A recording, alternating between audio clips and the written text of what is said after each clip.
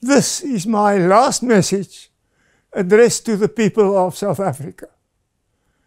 To my dear wife and family, I will say goodbye in a different way.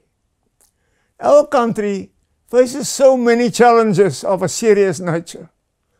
I hold firm opinions about all of them, but decided to keep this message very short and only really focus on two issues, touching me and touching the country. Before I do so, I would like to thank all my friends and supporters for the wonderful support and encouragement they gave me throughout my life and throughout my political career. Many of them were close to me, even for decades.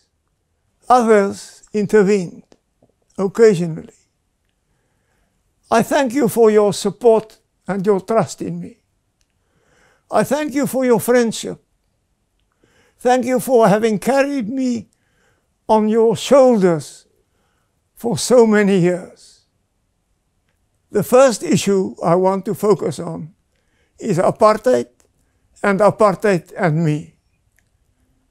I'm still often accused by critics that I in some way or another continue to justify apartheid or separate development, as we later prefer to call it.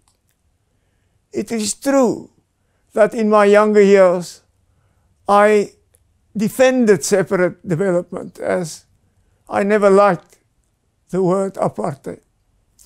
I did so when I was a member of parliament, and I did so as I became a member of cabinet. Afterwards, on many occasions, I apologized for the pain and the indignity that apartheid has brought to persons of color in South Africa. Many believed me, but others didn't. Therefore, let me today, in this last message, repeat: I, without qualification, apologize for the pain and the hurt and the indignity and the damage that apartheid has done to black, brown, and Indians in South Africa.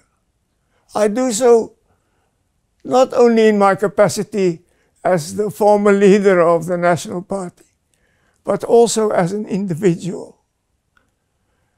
Allow me in this last message to share with you the fact that since the early 80s, my views changed completely.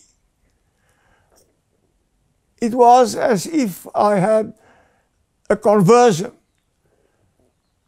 and in my heart of hearts, realized that apartheid was wrong. I realized that we had arrived at a place which was morally unjustifiable. My conversion, to which I refer, didn't end with the admission to myself of the total unacceptability of apartheid. It motivated us in the National Party to take the initiatives we took.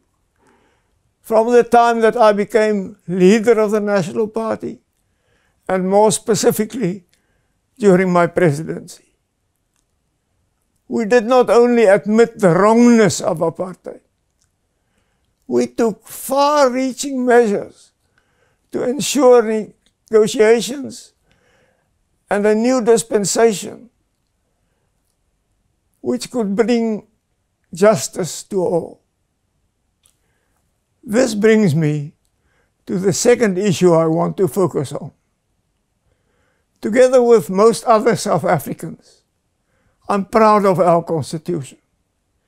The Constitution which we hammered out in the negotiations which started in 1990 and which culminated in the final Constitution of 1996.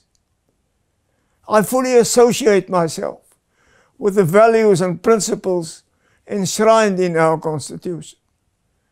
And I'm deeply concerned about the undermining of many aspects of the Constitution, which we perceive almost day to day.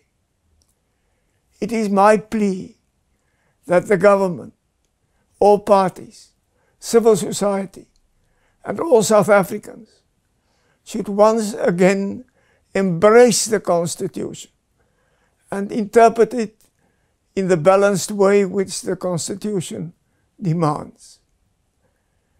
We need to align the principles of non-racialism and non-discrimination with the need to deal with the past and issues like affirmative action. We need to guard over the independence and the impartiality of our courts.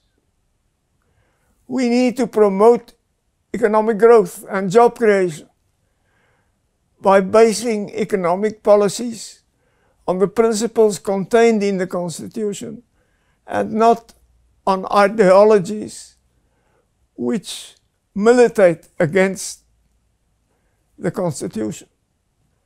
We need to make the Constitution the cornerstone of the new society we are building. The road forward is a difficult one, but I firmly believe that if we take hands and if all the reasonable people in South Africa put their heads together, we can overcome the challenges we face and we can fulfill the tremendous potential that South Africa has. May the South African nation show the courage and the ingenuity to achieve this. Visit our news website weloveafrica.net to stay updated with all the latest African developments and future events. Remember to share, like, and leave your comments below.